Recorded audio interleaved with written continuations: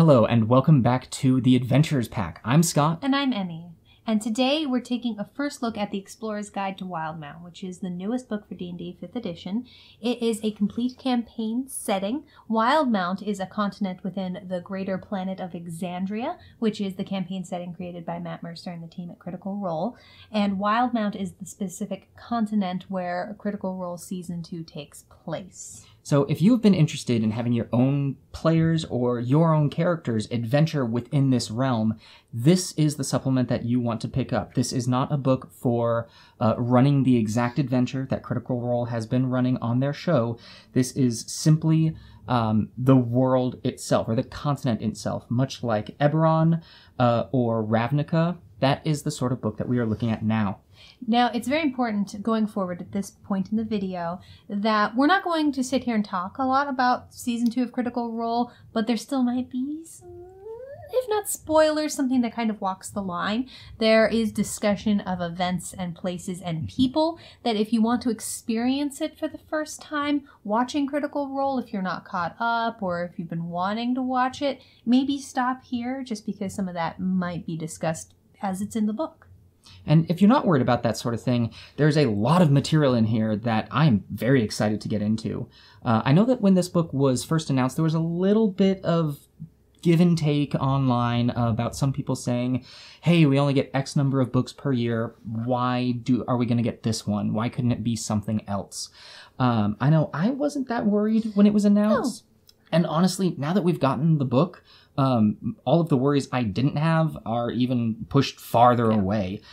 This is fantastic and has a lot of material even for just homebrew campaigns. Oh, absolutely. I think for me, the Echo Knight, which is a new subclass for the fighter, it is worth the price alone. So if that's the most you get out of this book, then it's still really good. But honestly, there's so much more to dig into than just that.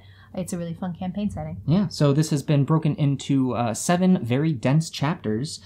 So let's go ahead and get into it. So Chapter 1 starts us off with the history of Wildemount. Now, there is going to be a little bit of overlap information here with another supplement that was released, which is the Tal'Dorei campaign setting. Now, Tal'Dorei is another continent in this world of Exandria. Now, this other book that was released wasn't an official D&D book. However, I highly recommend it. It has a lot of great information in there and is a perfect companion to Wildemount. I know a major place, at least where I saw a lot of overlap, was into this description of one of the biggest events that shaped this whole planet, which is known as the Calamity.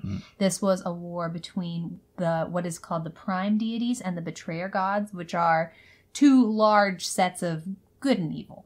And the net result of this, the Cliff Notes, is that there was a large portion of this world that was burnt.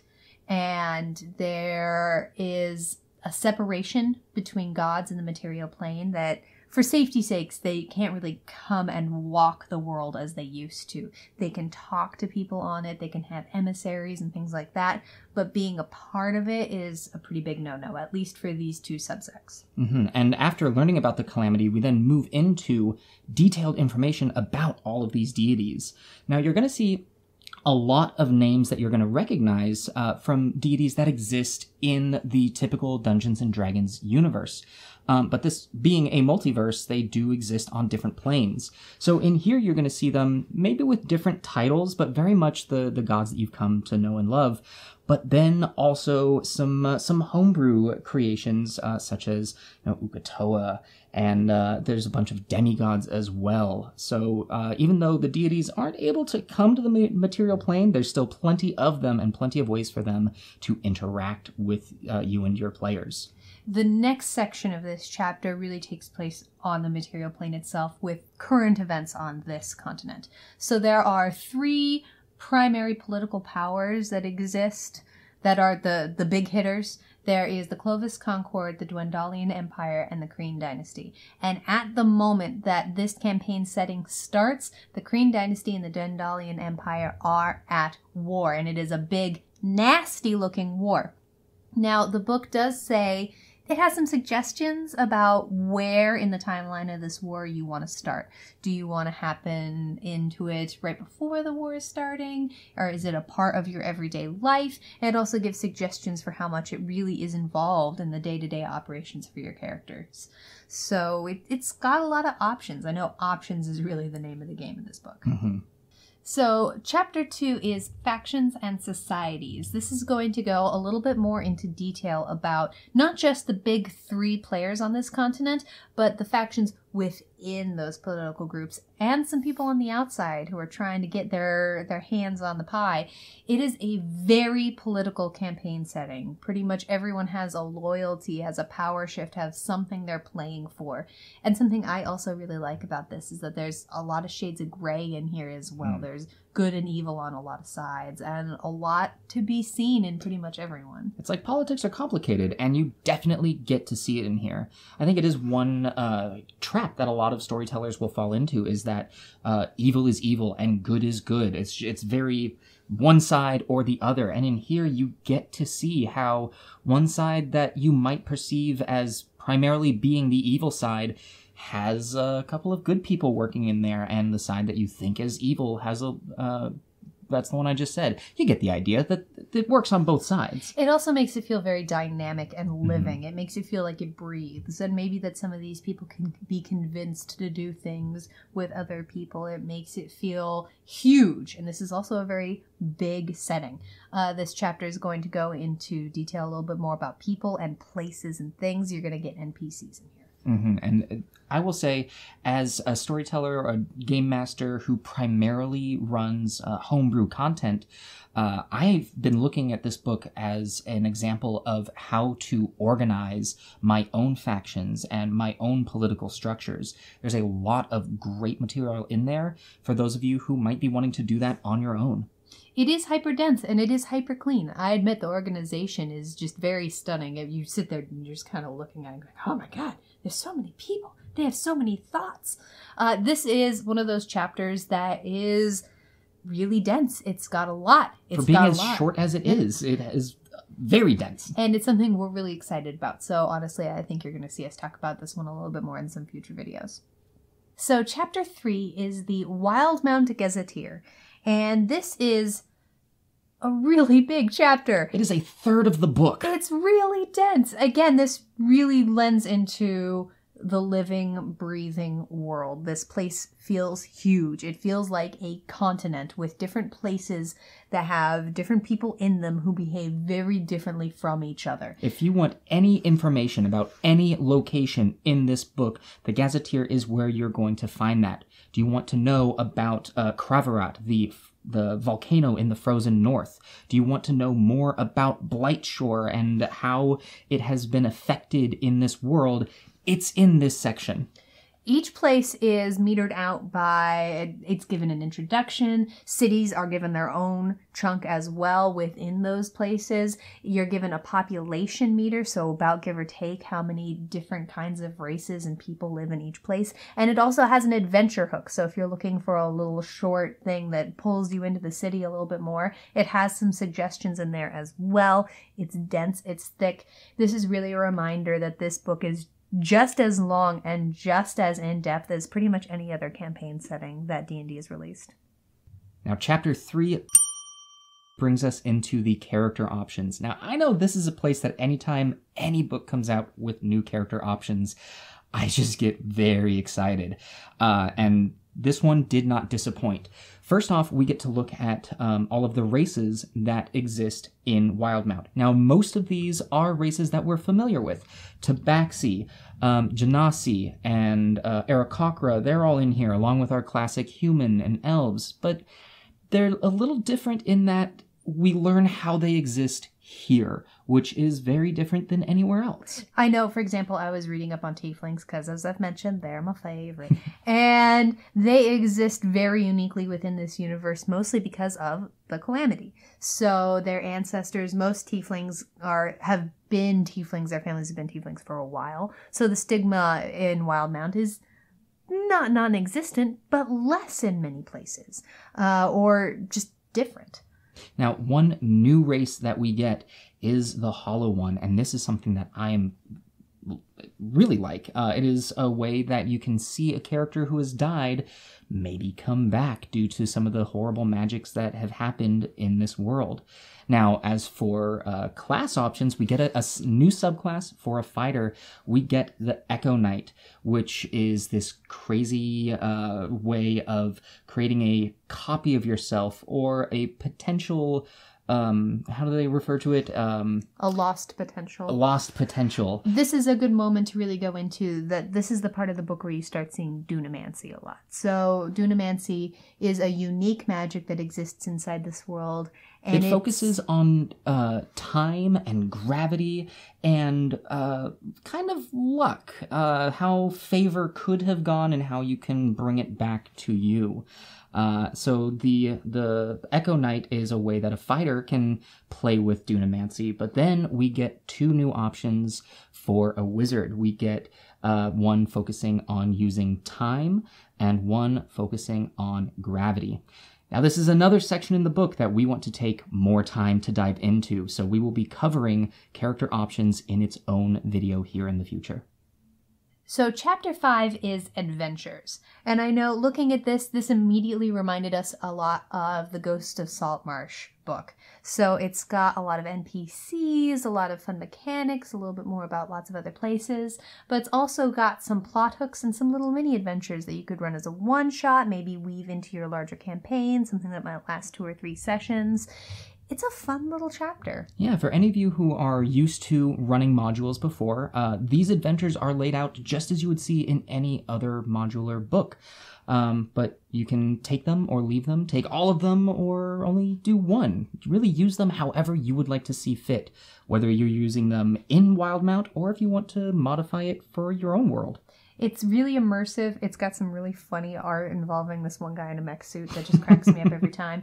I really enjoy this chapter.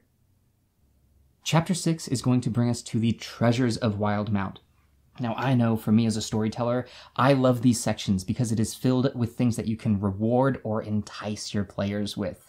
And there are going to be some familiar faces here in this treasury, such as the Blood Axe as wielded by Grog Strongjaw of Vox Machina, or the Luxon Beacon as sought after by the Kryn Dynasty. They're both in here.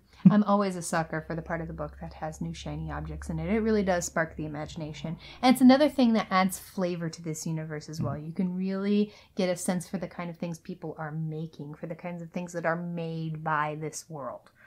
And as made by this world, there is the vestiges of, what is it? The Divergence. Vestiges of the Divergence, which are a section of items, weapons, armor, things that are left over from the Calamity that have a very unique aspect to them, that they start dormant and then they awaken and they grow and become more powerful over time, not necessarily because you level up, but more so at the DM's discretion. Maybe you have just unlocked its dormant abilities.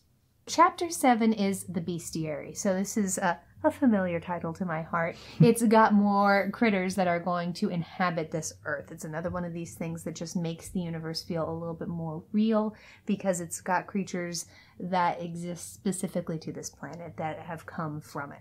Exactly. We've got the Moorbounders that some of us may be familiar with, and I know, personally, I love. They're so great. But one that I was very excited for that came out in this book was the Nurglid, the giant demon toad, which when I first saw this creature, I wanted to put it in my own campaigns, and I did so with some varying success. But now actually having it and having the stats as written by Mr. Mercer, God, I'm so happy to have it. Yeah. And this is, again, on that note, something that you can put into other campaigns. So yeah, these creatures really do feel natural to this world, but I don't think there's any of them in there that couldn't hop a plane or two. And that is going to do it for a very brief look at everything that comes in the Explorer's Guide to Wildemount. I know we've been saying it again and again, but there is so much in here. I think it is a fantastic addition to the Dungeons & Dragons library. I'm very pleased with this book. It's big. It's got a lot in it. It's got a lot to say. It feels very much like other modules and other universes we've seen, but also unique, which is always something that's very enjoyable in any D&D setting. You don't want it to just be a rehash, you want it to be something new. And with all the politics, with all the intrigue, with the deep divinity that's a part of this world, it really feels like its own thing. And as a person who does love Critical Role, this is also very satisfying to me. I know I like to collect art books and behind-the-scenes things for like my favorite video games and things like that. I'm that kind of nerd who wants to enjoy it on the surface level, but when I'm done, I want to go in and look at it a little bit more and see the stuff that's going on behind the scenes. It makes me happy. It makes me fulfilled. And even outside of wanting to play in this universe myself, it also makes me feel happy as a fan. Now, before we get going, if you had to pick a favorite thing out of this entire book, what do you think it would be? Ooh, it's going to be a really tough call, but from a purely utilitarian standpoint, I think I'm going to pick out the wizard subclasses. Just because I feel as though arcane magic is one of those things that when you're reading the player's handbook, you get a sense that it's more vast than that initial pass at it. That as a wizard, you're looking so deep into the multiverse and you're constantly discovering new things and new ways to use this arcane power and new ways to tap into it, that it just feels like that sense of wonder within the multiverse that's just continuing to grow. And I do think those are something that can hop into a new universe very easily. That is a very good pick. How about you? Yeah, I'm also having a very hard time choosing whether it be, the creature of the Nurglid that I have really enjoyed trying to figure out what it was on my own, to the vestiges, which take on a similar attribute to something that I have actually included from the very first campaign setting that I wrote way back in middle school.